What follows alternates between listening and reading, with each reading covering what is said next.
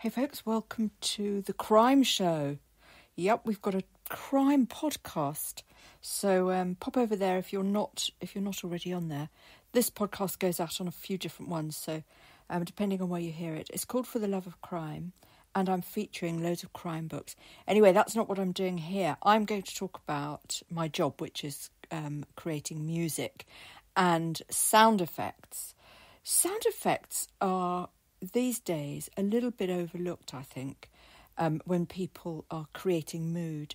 People tend to go for music because it's very easy to create music, isn't it? And once you've got a bit of a moody lick, it can be the sort of go-to. But actually, sound effects are equally important, if not more important. I mean, I'm saying this as a musician, so it hurts a bit.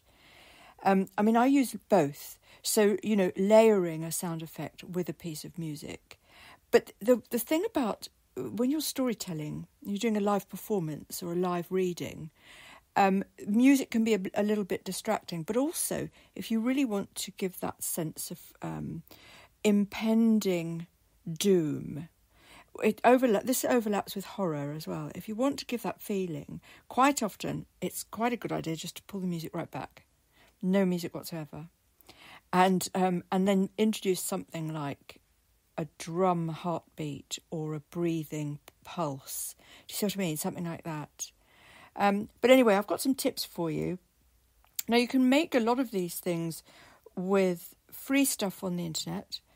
The thing that I do, which I've always found quite useful, is if there's a storm or a certain weather condition, or perhaps something drilling outside or any of these things, I just record it on my iPad, and the iPad records very well. I do these broadcasts on an iPad. So it's really, really useful. A lot of phones are really good as well. So, you don't need loads of fancy equipment. It would be lovely, wouldn't it, to go out with a boom mic into the middle of a volcano and record it. That would be the dream, I think, for a sound engineer. But, if you live in a little village like I do, that's not practical at all. But if you build up a catalogue and you just have it in your Logic Pro, you can put these into Logic Pro or, whatever app you're using. Just store them and have a file where you shove all your sound recordings as they come up. And you'll find after a few years you've got, you've probably got 100. I mean, you're not going to cover every eventuality. Of course you're not. You're not going to be that lucky. So crime. I'm all about crime this weekend. It's a Sunday crime day. I mean, and it's about immersing a listener, isn't it? Crime is dark and suspenseful. When we think of things happening to us, because humans have a natural propensity to be more alert. Well, when it's dark, of course, all the hormones react and you become sleepy. But when it's dark, you're blind. And that's very frightening, very, very frightening. So, you want to immerse. So even if it's broad daylight, you want to make the feeling of dark eeriness, certainly eeriness.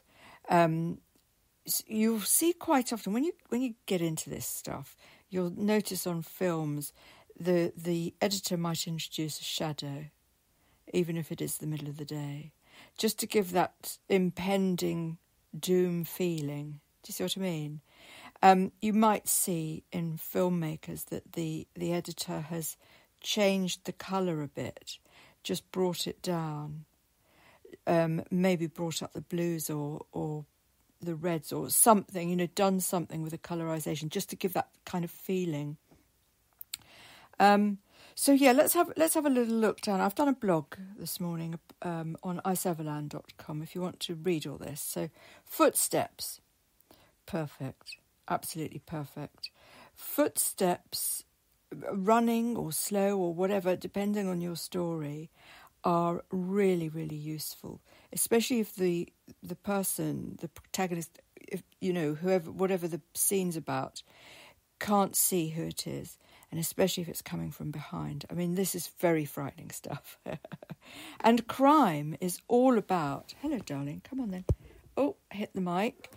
Yeah, crime is all about suspense and the unexpected. A good crime story isn't too predictable, okay? You can't really say too predictable, can you? I mean, you want people guessing, but you don't want them knowing, okay? So, the dimly lit alley. I mean, this goes for writing a book as well. If you describe sounds when you're writing a story, that's the same as having the actual sound when you're listening to an audiobook. Do you see what I mean? Doors opening and closing, creaking, slamming, it depends where, who, why, what, when. But, especially if somebody's trapped, that's giving that sense of entrapment. You heightening the listener's or the reader's awareness that they're in danger and that something untoward is going to occur to their personage. So for more intense sound effects, gunshots and reloads are the go-to if you're using guns in your storyline. And these can be actually what I've done before. I use a lot of gunshot in a lot of my music and ricochet. Not for gun scenes. I'm not writing about guns.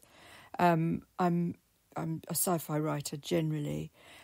So the mind still hears a gunshot but doesn't quite know what it is when you mix it with music. And I've used helicopters in my music. I've used my cat meowing because he's always meowing when I'm trying to record something. So I've had a series of meows in my arsenal as well, which are actually really good for crime too, but any sort of tense situation. A cat crying is particularly useful, but also in music. In Logic Pro, you can actually upload files and store them with all your other loops. You can do that in Logic Pro, so that's quite a useful thing to know. You can keep all your sound effects there. Logic Pro iLoops, what am I talking about? Apple loops aren't particularly great on sound effects, but if you do search the Apple loops for sound effects, you will find kind of sound effects that are quite useful. So if you put in a sound effect like heartbeat, it'll come up with audio that's somehow indicative of a heartbeat. Do you see what I mean? Some sound effects, they've got lots more than others. They've got quite a lot of water ones, bubbles, waterfalls, etc., etc. They're really useful for that. I think, if you want a pure sound effect, you wouldn't go to Apple Loops. It would, Apple Loops is about music, really. But you will find some stuff there. And remember, I'm always deleting my Apple Loops because they take up a lot of space on my laptop. But you can always download them again. Now, there are a couple of sites, actually. I've got them on the blog, Voli Network, storyblocks.com, lots of tips and things. You can quite often get free stuff, but you can also you can end up paying quite a bit. If you go somewhere like Pond 5, you'll find you can get some very good sound effects actually on Pond 5, very appropriate. But, you're probably going to have to pay for membership. But they do give free ones. Pond 5 do have sort of weekly free stuff that they give away. So if they know that you're interested in open an account, it's free to open an account. And they will message you with stuff. And you can make sure you get those updates. You see what I mean? So sirens, police radios.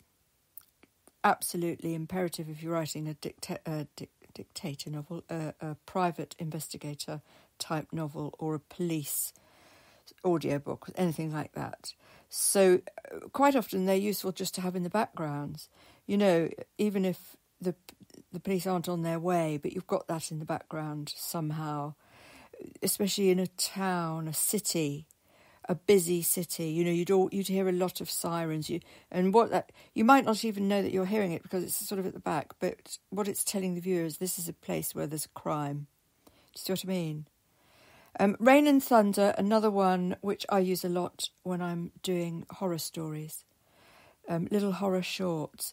And what's really useful is if you use something like Spreaker, the Spreaker app, you can upload your effects.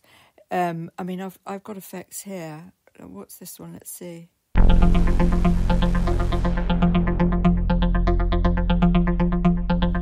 not sure if you're hearing that. But it's a sound effect anyway. I hope you did hear it. I couldn't hear it, so apologies. Phone rings and dial tones. I'm going to hurry through these now because I've talked for too long. Absolute classic. I mean, even if you're doing a non-crime story, you'll find when you watch these sort of stories on TV, there's a lot of phones in the background. It suggests busyness. It suggests that things are happening. It suggests activity. Heartbeats and breathing we already covered, I think. Ambience, distant traffic. We've sort of talked a bit about that. The hum of a city night. Again, if you just pop to town or to a city, the next time you're in London, just get your recording device out and just stand there and record 60 seconds of the hub. And you'll find it's so useful, and it's more useful than, someone else's recording. Now, you can get recordings that are particular to countries, so there are sites that, people are uploading stuff for free, and you've got a cafe in Spain or a German street, and you can hear the people talking in German, and those are so useful, and I have used those before. Crime scene sounds, so police tape flapping in the wind, forensic investigators collecting evidence, or the buzz of fluorescent lights in an interrogation room. Fantastic. Absolutely fantastic. And do you know another one that I really like? The fly hitting the fluorescent light, or the moth hitting the lamp. And even if you're not doing the actual audio of this, if you're describing it, a moth hit the lampshade. That was so useful for a writer. That sense of repetition, that sense of not getting anywhere, that sense of uselessness, that would really work in an interrogation scene, wouldn't it? So finally, music, eerie and dramatic music. I mean, underscore the moments that, if somebody's murdered, when it happens, the music could really define that moment. I mean, you wouldn't want a comedy sketch, you wouldn't want funny, amusing music when someone was being strangled. You'd want probably something discordant, or the strings going crazy, or, you'd really think about it. Now, I'm going to do some music programmes in a bit this afternoon, so I'll find some special effects for you guys, and I'll upload them, and you should be able to download those as well. So I'm really getting into this kind of storytelling mood, and it's so good for anyone who makes audio podcasts, tells stories. Perhaps you want to sell your stories as audiobooks, and you want to read them, but you want sound effects like the old the radio stations used to do that a lot. They don't seem to do it quite so much anymore. But you've got your bits of wood to bang together for your footsteps and all of that. Or is it coconuts for horses? And I might do a little write-up in a minute, actually, with good ways to get sound effects. I will. I'll do that now, because it's so exciting, isn't it? It makes you want to go and do something. I mean, this is great for kids as well. If you've got kids and you want to create something, even if it's something simple like a nursery rhyme. Jack and Jill went up the hill, you could see what I mean, the panting. You could do all these really interesting little illustrations, audio illustrations. Absolutely fantastic, super fun. So I hope you liked that, guys. And come back in a bit, and we'll be doing the sound effects on Logic Pro in the recording studio.